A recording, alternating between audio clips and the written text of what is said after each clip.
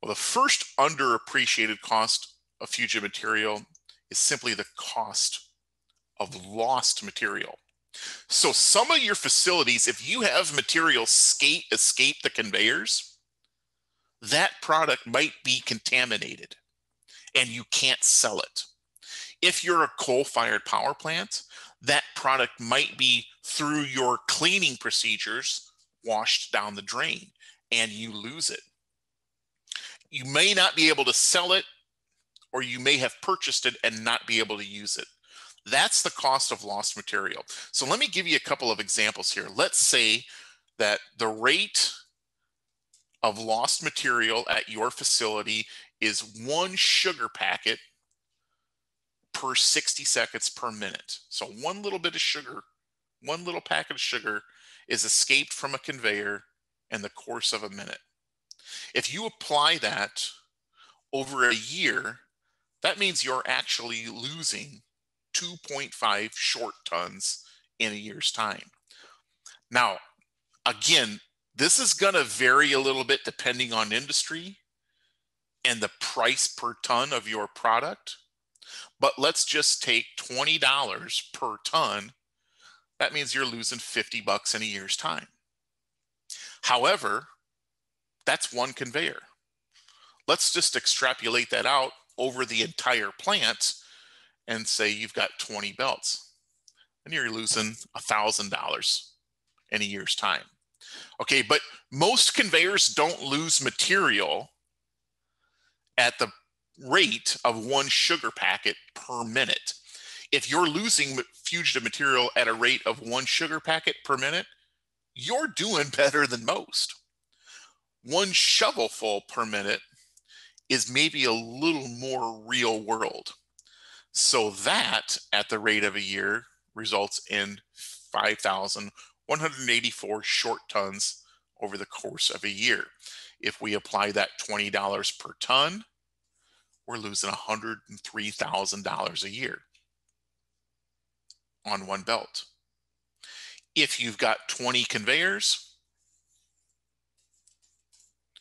the cost of lost material that you're either running down the drain or putting into a scrap pile, or maybe selling at a different price point, is now $2,073,000.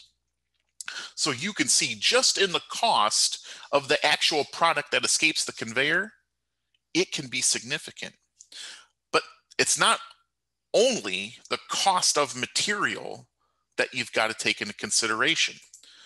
We also have to consider the added cleanup costs. Or how about this? We also need to consider the cost of paying someone to throw your material away. So let's talk a little bit here about the costs of cleanup. So let's say you got a belt, right? And this belt carries back material. Okay, and we got to send people in to clean that up. Okay, so let's say these people that clean up around this conveyor belt spend an hour and a half per day cleaning up this mess. Okay, that is, and let's say that they're getting paid $45 per hour. Let's say there's 2 of them, right? We don't usually send a guy by himself, so we're going to send 2 dudes with their shovels.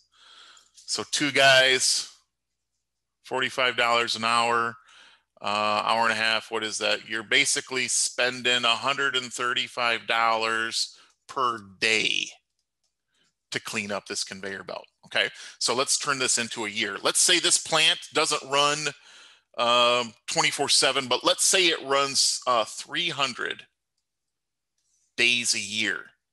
So now we're paying, what is this, $40,500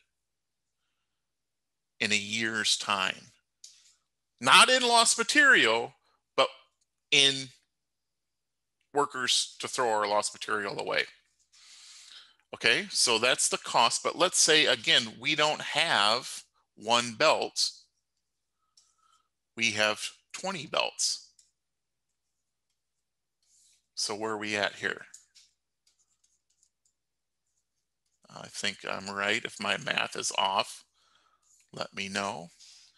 So now all of a sudden, what we thought wasn't a big deal by sending the guy out to clean, you know, once a day for an hour and a half, or two guys for once a day over an hour and a half, if we calculate that over the course of the plant and of the course of a year, we're close to $1 million. That's on top of that potential lost material.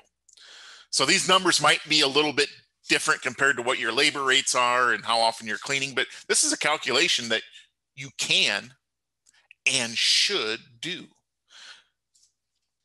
So that's not the only thing to take into consideration when we're talking about reducing fugitive material. One of the biggest problems that we have with fugitive material is the increased belt mistracking. Okay. All rolling components steer the belt. Or let's say this, all rolling components have influence on the belt's tracking. Head pulley, tail pulley, bend pulleys, return rollers, carrying idlers, all those rolling components have influence on the belt's tracking.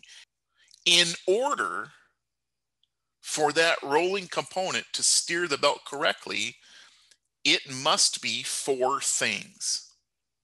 It must be touching, it must be rolling, it must be aligned or square, and it must be clean. Is this rolling component clean? No way. So return roller, totally built up with carryback, that's going to cause that belt to mistrack. Now, once that belt mistracks, it's going to create additional problems, additional labor to react to those problems.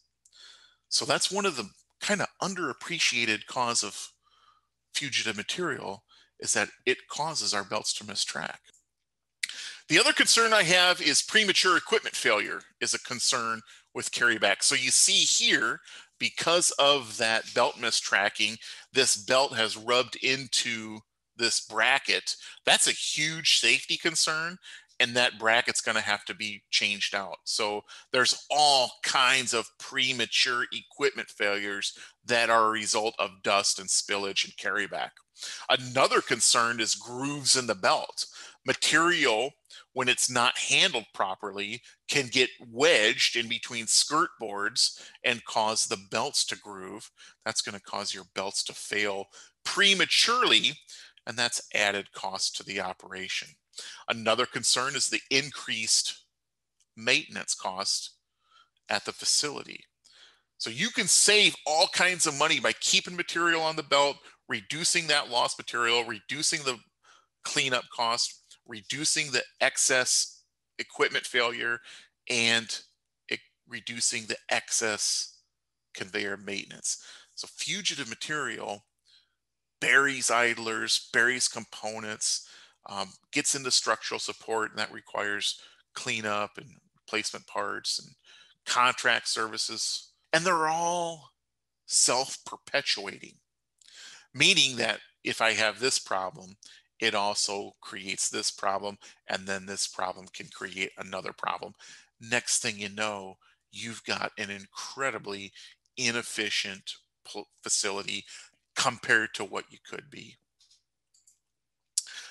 You know, we've talked about this for many, many years. We've done some webinars on this, but there's no question that fugitive material causes plant safety to decrease. Another concern that you should think about is not only worker safety, but worker morale. So think about that. You're paying workers to wake up in the morning and know that they're going to clean up a pile of material that they cleaned up the day before that and the day before that. And after they get it cleaned up for this day, they're going to have to clean it up again tomorrow. if you're providing that type of work environment, you're probably not retaining the highest caliber of person. The higher caliber people aren't going to continually do those jobs. They're going to seek. They're going to seek other options. So there's also that added problem of respirable dust. So MSHA hasn't finalized this or hasn't spoken to this quite yet. However, OSHA in the U.S. has a PEL, which is permissible exposure limit. Basically, that defines how much a worker can be exposed to respirable dust. Now, if you're not familiar with respirable dust, I'm not a doctor. My wife's a nurse, so I'm, pretty well qualified on this. But basically, respirable dust is dust that you can breathe in. However, the body can't filter this dust because it's so small. So the anatomy of the body between the nose hairs, the mucus in your sinuses, the lymph nodes in your lungs, all those working together, it has the ability to filter that air that you breathe in. However, there's limitations to that filtering system that the body has, and there is dust that is so fine, so microscopic that you breathe it in and it doesn't get filters. So it enters your lungs and it stays there.